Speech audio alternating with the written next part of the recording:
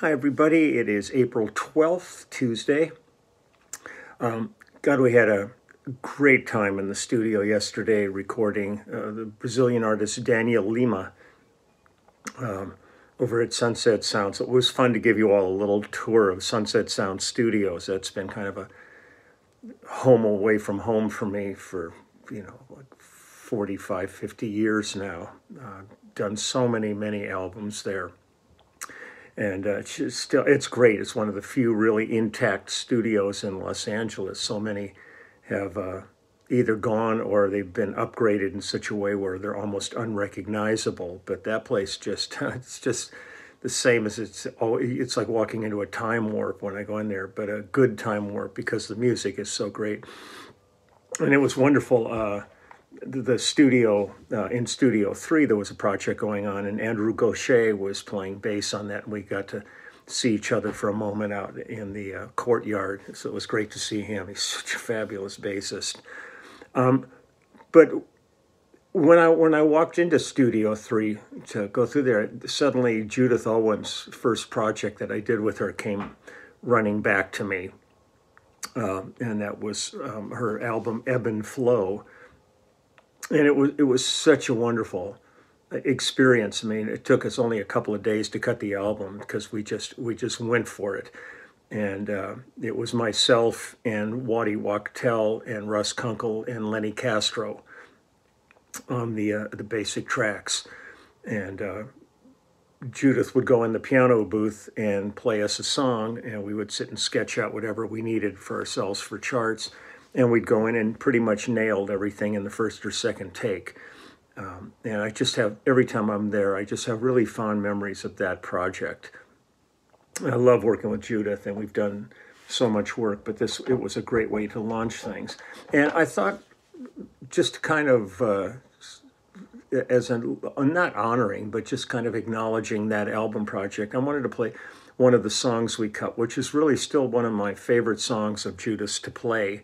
And she's, she does a lot of covers, and she's doing kind of her American standards right now. But one of her greatest gifts is her songwriting, and she's just written some unbelievably beautiful songs.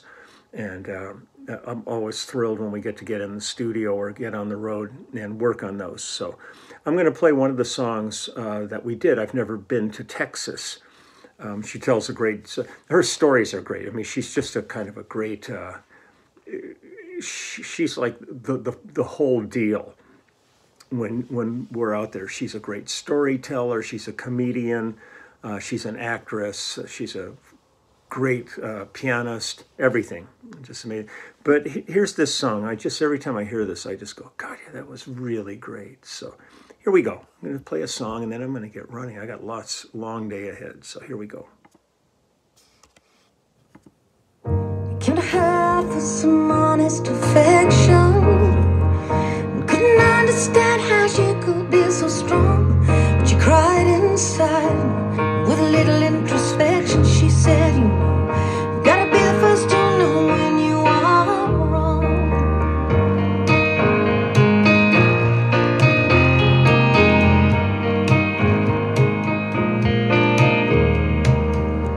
She met a stranger in strange circumstances, talked for us like they were long lost friends. When he left her, her heart was filled with Eastern dances. And 2 days before her heart could strike a beat again,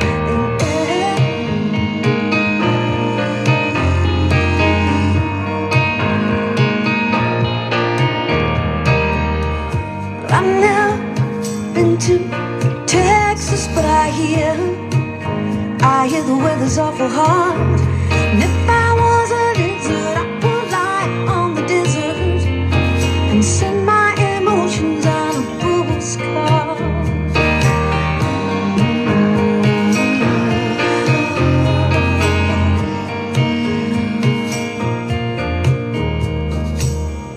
Met again one rainy morning.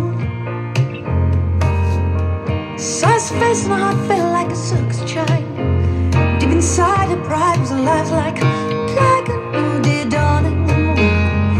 Isn't it strange how much can change in just a little time?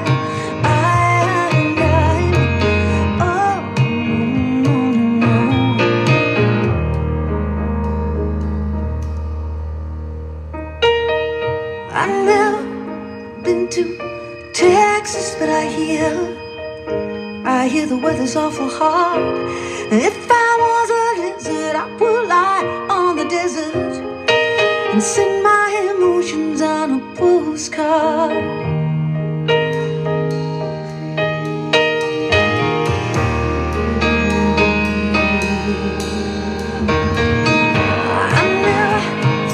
To Texas, but I hear the weather's awful hard. If I was a lizard, I would lie on the desert and send my emotions on a postcard. I'd like to send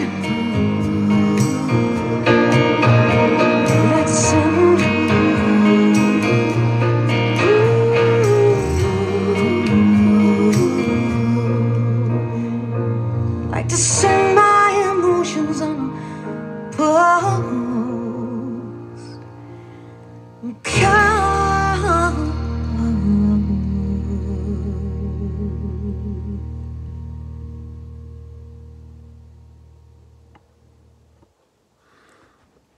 I love that song. It's so Joni-esque, and Judith just absolutely loves Joni. So there's that influence in the music. But man, it was such a great project. I mean, kind of everything we've done together has really been enjoyable, but it was a great way to launch a relationship with this album. So that's it. I got a bunch going on. It's really windy here today. It's cooled off, which is great, and going from 100 down into like the high 60s. It's beautiful, but boy, it is really like windy outside. Fingers are crossed that we don't have any fire problems. It seems they come hand in hand. The minute we get those winds pick up, something happens. So here's hoping. Let's see. What else? I'm on my way over to Blues right now to pick up a print for somebody, the jazz musicians that was ordered.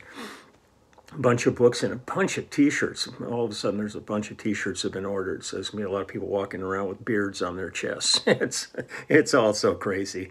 For those that haven't seen it here, actually, I got one sitting right here from an interview the other day. So I'm standing there like this, and then I suddenly go like that, and there's my beard.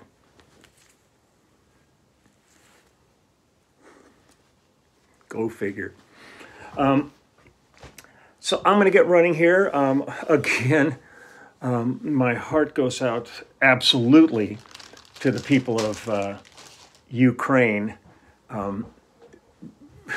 because it's going to get really horrible. Now, Putin has brought in a new general to run things who is known as the Butcher of Syria, who killed everything in sight and destroyed everything he could possibly get his hands on. And this is going to be the new guy running the Russian military. So God knows what horrors are going to be inflicted upon these people that just were trying to live their lives. And all of a sudden, hell surfaced and they're living in it now. And I can't wish enough, and it's not my nature to wish it, but I can't wish enough that something grotesquely horrible would happen to Putin and he would just be reduced to nothing, not even a footnote in history. This guy is just such a absolute piece of shit monster, and so now he's brought in another monster to do be his henchman. So my heart really goes out to those people, and numbers are going up again. I mean, just what does it take? We were talking about this at the session yesterday about musicians we know in LA who have lost gigs because they just won't get a vaccination, and they're giving up gigs they've had for years and being replaced. You know, the artists have, they make the rules, and if they say, look, you're not coming on the road with us unless you're vaccinated, or you're not going to be in the studio with us, and they're willing to lose their entire history. It's unbelievable. But my heart still, thank you so much for all of you people that are working in the hospitals and any kind of services that you come in contact with the public. Thank you for this. There's cities now are bringing back mask mandates because people have really ignored things. As soon as they you give them an inch and they take a mile kind of situation. So that's that. But I'm going to get running here. I got lots to do today, which I look forward to. I like being really busy. So I'm going to take care of things. I wish you all the best day possible too. And anytime I get into a new studio situation, I will do a little tours of them just to give you some of the back scene of what's going on. But Sunset Sound, one of the treasures of Los Angeles. So I was really glad that my day started so stupid, where I'm sitting at the gate of Capitol Records trying to convince the guy I'm working there, because the original call was going to be for Capitol Records, but then it got changed, but somehow I didn't change it on my calendar. So I looked at work yesterday and went, oh, Capitol, okay, and it stood there. And then finally I opened my phone and looked at an older email and went, oh crap, we're at Sunset Sound. Now, thank goodness, they're only like, a little over a mile apart, so it was no big deal to get there. Now if I had gone to Village Recorders or something, I could have been pretty late for the session. So that's my problem. So you take care, have a wonderful day, and I'll see you all tomorrow. Okay, bye-bye. Oh, tomorrow I'm going over to Steve Postel's house to work on the Immediate Family new album, too. I'm really looking forward to that. I won't do a tour of that studio because it's his home studio. And also, a lot of people say, man, can you record some of the stuff during the session so we could hear it? We can't do that. That's one of the cardinal rules, is you don't play stuff for people before it's finished. It's not that you don't put the stuff out. It's not, and you would have to clear it all with the artist absolutely before you do anything. So that won't happen. There might be an instant of something, but nothing really definitive of the songs we're doing. But we got 5 great tracks yesterday, so it was a wonderful day. I'm rambling, so I'm out of here. I'll talk to you later. Bye-bye.